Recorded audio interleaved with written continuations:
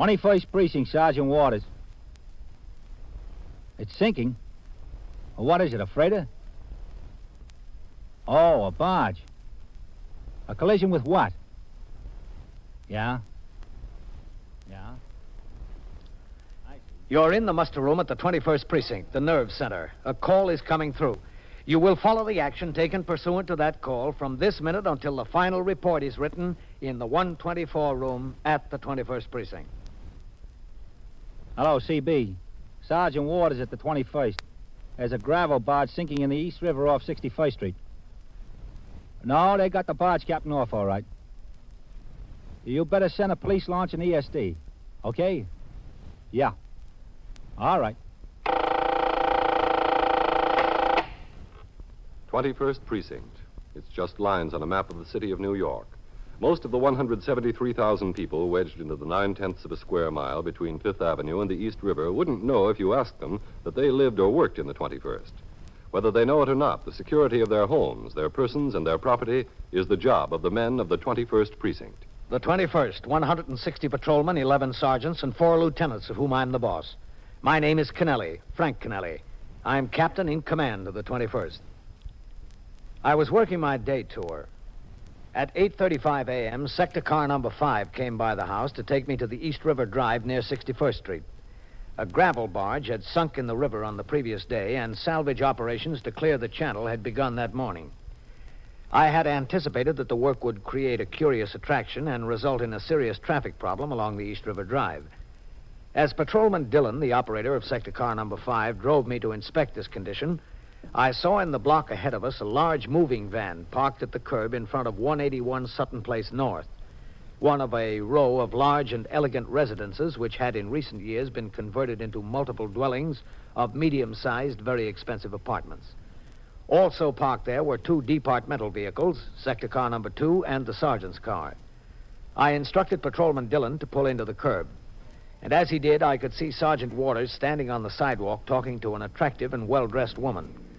4 moving men were several feet away, engaged in conversation near the cab of their van. All right, stay with the car, Dillon. Yes. Hello, Captain. Well, I don't see why I can't. Oh, what's the trouble here, Sergeant? Mrs. Linwick, this is Captain Kennelly, commanding officer of the 21st Precinct. How do you do? Miss Linwick? What is it, Sergeant? I just want my furniture, that's all. That's what I had these men come for, to get my furniture. They're standing around, and I have to pay them while they stand around. It is by the hour, you know. Well, why can't she get her furniture? That's exactly what I'd like to know. Well, Captain, seems like the super won't let her up in the building. He won't let her into the apartment. Oh, why not? It's mine. I'm entitled to get into it. Super says she separated from her husband about 3 weeks ago. He says he's still living in the building. Super said he's got no right to let her go in there without permission from the husband. Look, I have the key. You see, I have the key. The furniture always belongs to the wife. The things in the house always belong to the wife. That's taken for granted. Not necessarily. Well, in this case, they do. Now, something ought to be done, because I can't keep these men standing around and paying them an hourly rate. Where is the super, Sergeant? He's inside with Vaquero, Captain. The super's been trying to reach the real estate company that manages these buildings. Well, I don't know who he has to talk to. And you've got to remember, Mrs. Linwick, that if they let you go in, they could be liable. I can't imagine what they'd be liable for. I'd just be getting my own things. Why didn't you take them when you left? Because I left at 2:30 in the morning. How could I take them then? You could have come back for them within a reasonable time. Now, look, one doesn't find an apartment the first day they go looking. I moved into a hotel and sent for my clothes. Now, I have found an apartment, and I want my furniture. Where is Mr. Linwick? I haven't any idea. Super told me he saw him leave the house with her suitcase last night. He was apparently going out of town on business, Captain. He's always going out of town. Super's been trying to call Mr. Linwick's office as well as the real estate company. I don't suppose either of them opens until 9 o'clock. All this to do about something that belongs to me. Have you talked this over with your husband, Miss Linwick? I have not. Well, don't you think you ought to? I see no reason to. It'd be a lot simpler if you worked it out together, if you decided what's yours and what's his. I know what's mine, and I know what's his. Very little is his. Well, I can't say that the best way to do it is to come around here when he's out of town and go into the apartment. I think the least you could do would be to notify him what you're up to. There's no reason for that. I spoke to my lawyer, and I am perfectly within my rights. Perfectly within my rights. Well, that may be your lawyer's opinion, but what about your husband's lawyer? I don't give 2 hoots for his lawyer's opinion. Now, look, I have a business of my own to attend to. I'm a fashion designer, and people start to call me at 9:30 in the morning, and they want me. They want to talk to me. Sergeant. Yes, sir. Have you got Mrs. Linwick's new apartment address? Vaccaro's got it, sir. 622 East 52nd Street. Uh-huh.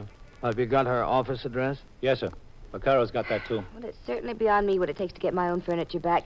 To have that stubborn man say no, not to let me up in the building, and to have the police involved in this thing. Well, it'll all be settled, Miss Linwick. Oh, yes, I'm sure it will be. In the meantime, you know how much it's costing me an hour with those 4 men in that truck standing by there? It's costing me plenty. There's one consolation, ma'am. It's probably causing your husband a lot more. I don't care what it costs him. Oh, here's a super, Captain. Oh, yes. Mr. Swanagi. Yeah, I'm right here. That's not necessary, I tell you. I'm entitled to take my own things out. You may think you're entitled to, Mrs. Linwick. Your lawyer may think you're entitled to. I may think you're entitled to. But you don't take nothing out of there until I get the word from the office. Now, I'm not getting caught in the middle of any deal like this. Believe me. This is Captain Kennelly. Oh, yeah. Joe Swanagi, the super here. How do you do? I heard a lot about you, Captain. These pleasantries aren't getting us any place. Sometimes pleasantries can get you pretty far, Miss Linwick. You said it, Captain. She comes around here 8 o'clock in the morning with the moving men and gives me a hard time. What am I supposed to... Look, these are my Mrs. things. Linwick, I told you, I don't care whose things these are. That doesn't make a bit of difference to me. What do you mean? They can be yours. They can be President Eisenhower's. Nothing goes out of here until I get the okay from the office. Of all the stupidity, I'd Call never it in my stupid. life... Call it stupid. Anything you want. That doesn't make any difference to me. If they tell me to let you in there, you're perfectly welcome.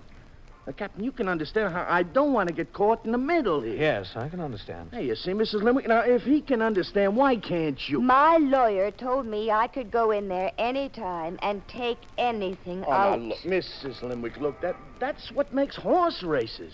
Your lawyer may have one opinion, somebody else's lawyer may have another opinion. That's what keeps the Supreme Court in business. Mr. Swanagi, where did you use the phone? Down in my apartment, down there in the basement. And you tried both the real estate company and Mr. Linwick's office? Yes, I tried them both. I don't get any answer anyplace. It's too early. Well, I think you might try again. I'll try if you want me. I'll go downstairs with you if you don't mind. Yes, I wish you would, Captain. I wish you would see to it that he does try. I don't want to keep these men in this truck waiting any longer than I have to. You don't believe that I tried? All right, she believes you. Sergeant, you stay here with Miss Linwick. Yes, sir. Let's go try the phone again. Yeah. And just make sure that he does try, Captain. Yes, I will. She thinks her husband slipped me $10 not to let her in. Evil mind, you know. I'll get the gate here. You?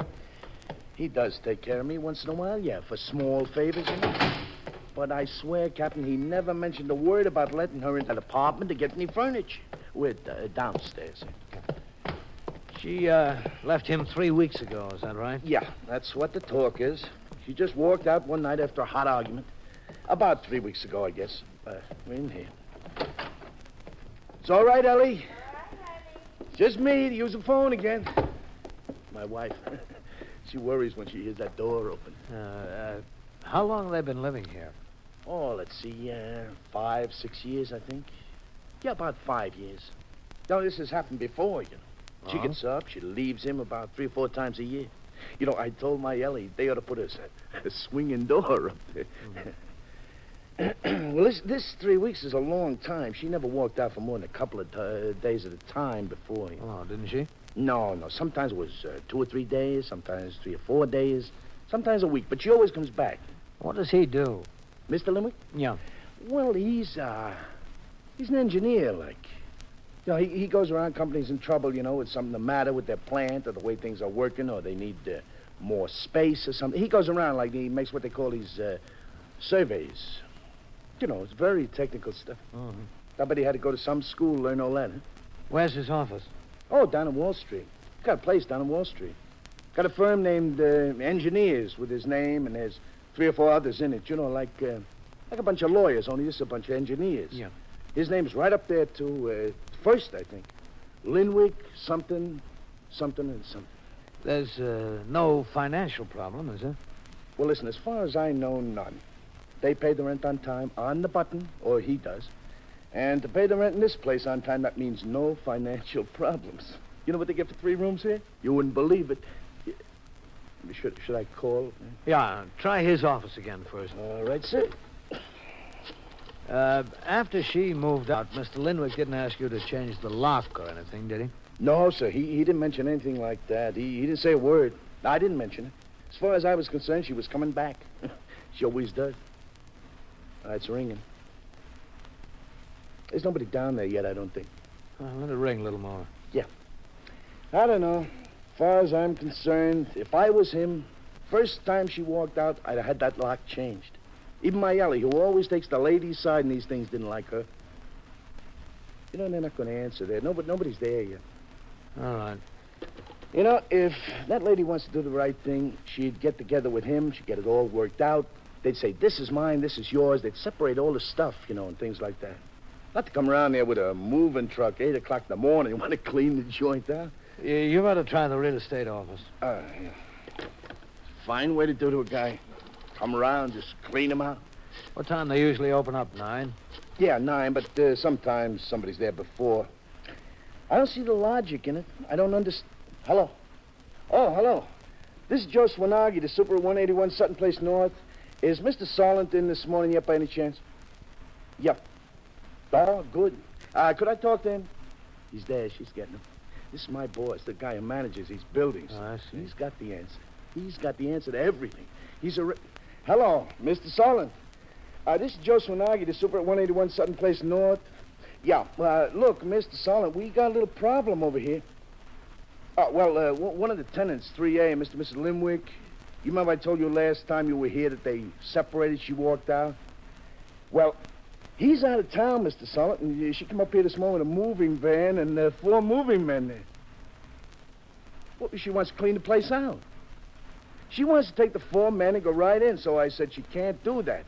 So she said, I'll call the cops. I said, go ahead, call the cops. And they're here right now. Yeah. Yes, sir, yeah, I was polite. I just didn't want to get in the middle. Or was she who wanted to call the cops? I didn't want the cops around here. Yeah. Yeah. No, sir. He didn't ask me to change no locks or anything like that. No, he gave me no instructions to let her in or keep her out or nothing, so... Yeah. Yeah, well, what I want to know, Mr. Solomon, is what am I supposed to do? Well, I mean, there's 5 cops here, and there's 4 moving men, and her, and this big moving van. What am I supposed to... Yeah. Yeah. Yeah, I understand, yeah. All right. All right, Mr. Solomon. All right, yeah. Thank you, Mr. Solomon. All right, sir. Goodbye. Well? He said let her in. He said let her take whatever she wants. This is supposed to be a man's world. You are listening to 21st Precinct, a factual account of the way police work in the world's largest city. There were many people of your religion before the authorities decided to outlaw it. You all had the same faith, the same creed. You believed in the same things. One of the things you believed in was that man should worship God freely, in the way he desired, in the church of his choice. But that, in particular, was against the law. So your churches were taken away, your books were burned, and your ministers were sent to prison. Well, that's a picture of what could have happened to you in different times throughout history. It is happening today in certain countries, but you are protected against such things. Whatever your religion may be, the Constitution and the Bill of Rights say that you're entitled to follow it, to live according to its principles, to follow its rituals and abide by its precepts. It's an absolute guarantee in 16 clear words. Congress shall make no law respecting an establishment of religion or prohibiting the free exercise thereof. For 165 years, those words have endured. They will last as long as time itself. They're only a part of rights which belong to all the people. They're only a part of what we call our way of life. But they're a stirring example of how man has learned one lesson in his short time on Earth, that these things cannot exist for a few people. They must exist for all. Now back to 21st Precinct and Captain Kennelly. As I left the Sutton Place address, the moving men had started upstairs to the Linwick apartment. Sergeant Waters instructed his men to resume patrol, and I got back into sector car number 5 with Patrolman Dillon. He continued to the East River Drive and 61st Street, where the salvage operations were underway. The sight of deep-sea divers and their gear had, in fact, attracted much attention. Traffic on the drive was slowed to a crawl, and the 2 patrolmen on the job had additional trouble keeping curious pedestrians from crossing the road. After observing conditions for a few minutes, I got back into the car and had Patrolman Dillon drive me to the nearest call box. There, I rang into the station house and spoke to Lieutenant Gorman, the desk officer. I told him of the condition and gave him instructions for him to detail 2 more men to the job. I continued on patrol of the precinct until 11:30 when we drove downtown to the 15th Precinct station house at 160 East 35th Street. There, I attended a meeting of all precinct commanders in the 6th Division, which was called by Inspector McBride in regard to a proposed new recruiting program for civil defense volunteers. The meeting ended a few minutes before 1, and I returned to my command, where in the muster room, Sergeant Tierney was on telephone switchboard duty, and Sergeant Waters was sitting in as desk officer. I walked around the desk to sign the blotter. 21st Precinct, Sergeant Tierney. Hello, Captain. Sergeant, All right, 4-2. where's Lieutenant Gorman? He had to take his meal late, Captain. The Mendicant squad picked up 9 mooches on 3rd Avenue and dumped them in here. Oh? Lieutenant Gorman didn't get finished writing up the arrest until 1:45. Where are they? Back in the cells? No, sir. The patrol wagon came, and they were on their way down to court. Okay. Anything doing around here? Oh, that fellow over there came in about 5 minutes ago, Captain. He's waiting to see you. Yeah? I told him I didn't know when you'd be back.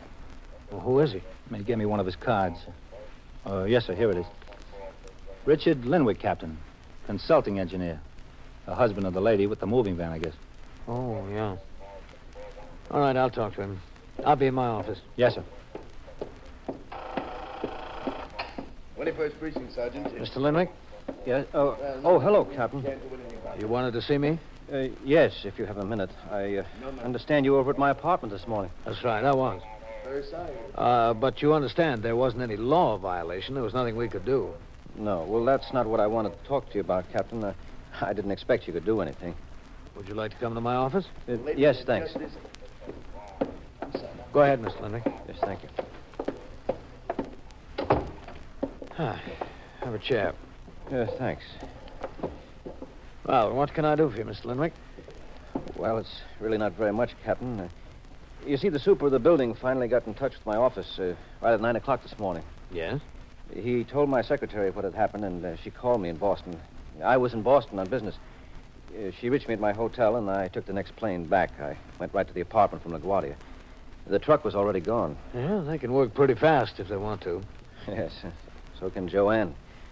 The only thing that she left was my clothes hanging in a closet. The clothes I had in the drawers, my shirts and things, she just took out and piled in a corner. Everything else was cleaned out. She didn't even leave a bed for me to sleep on. Well, as I told you, Mr. Linwick, there's nothing there that calls for police action. Well, I know that, sir.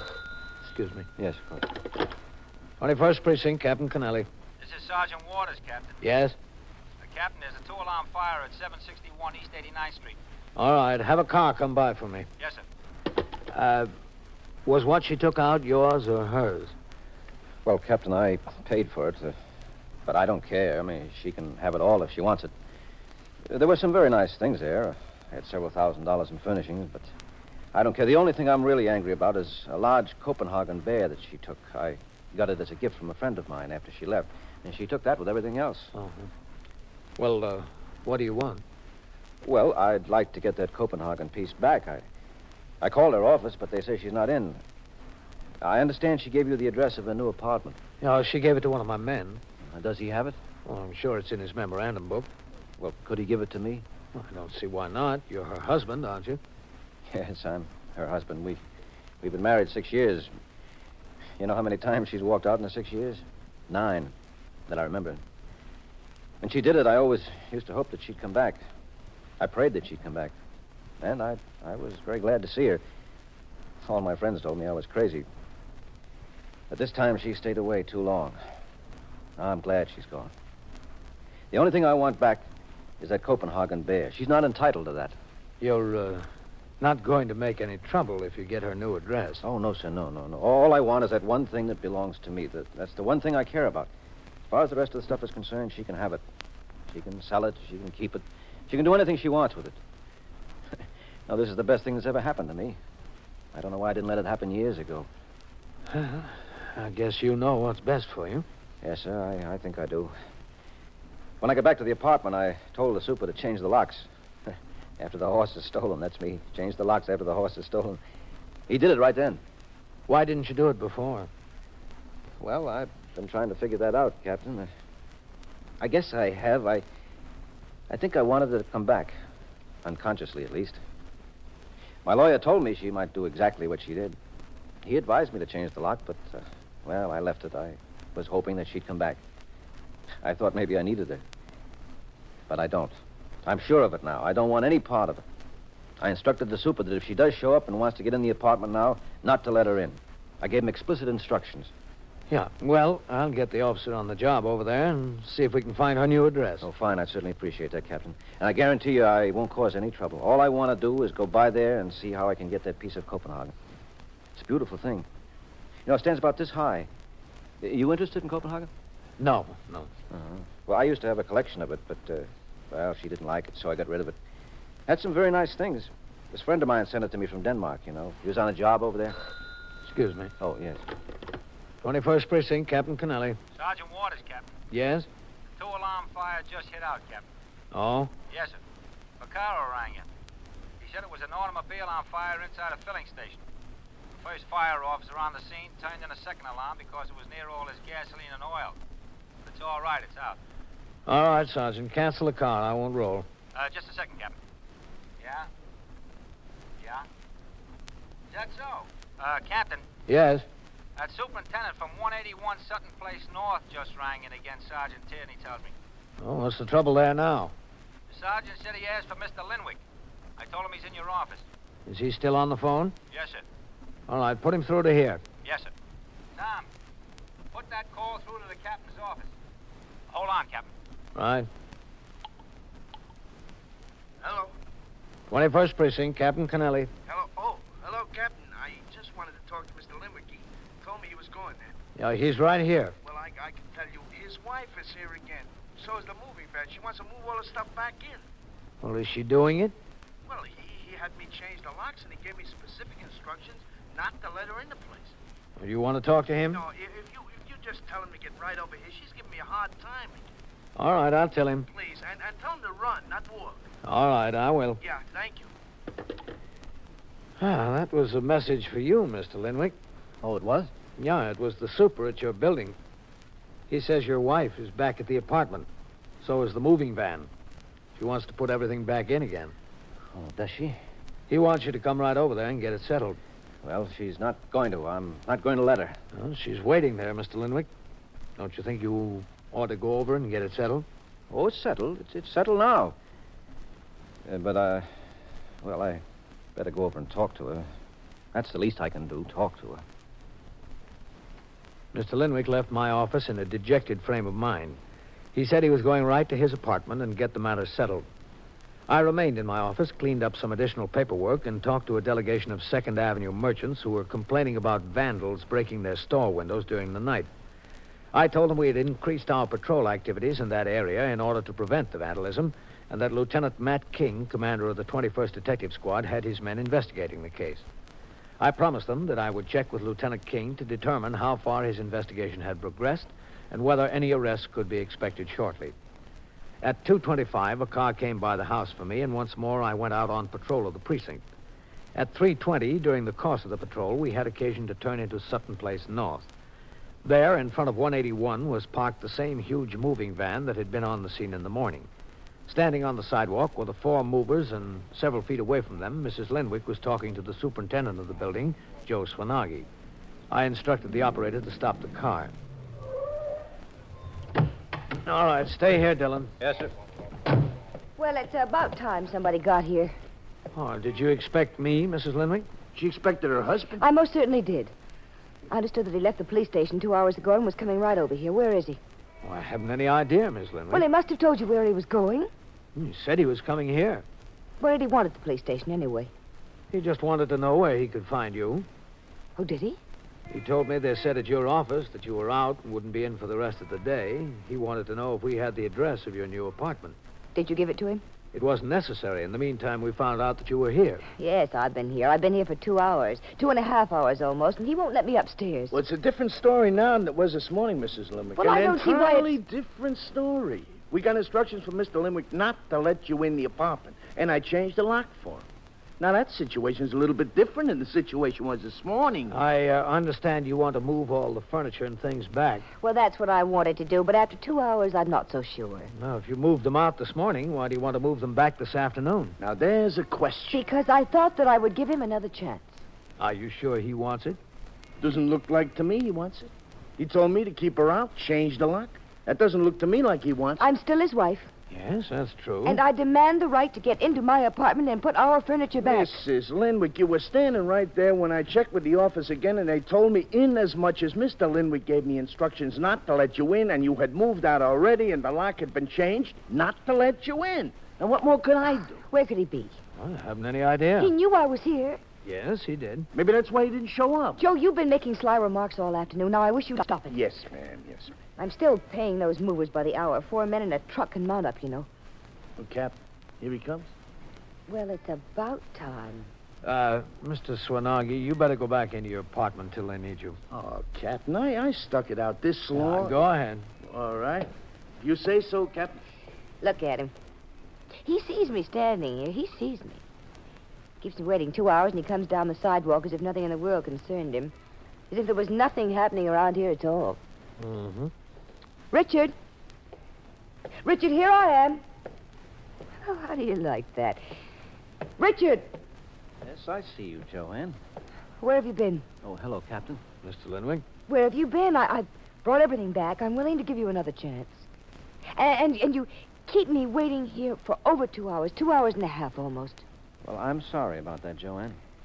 Well, come on, give me the keys so we can get the furniture upstairs. No, I'm not going to do it.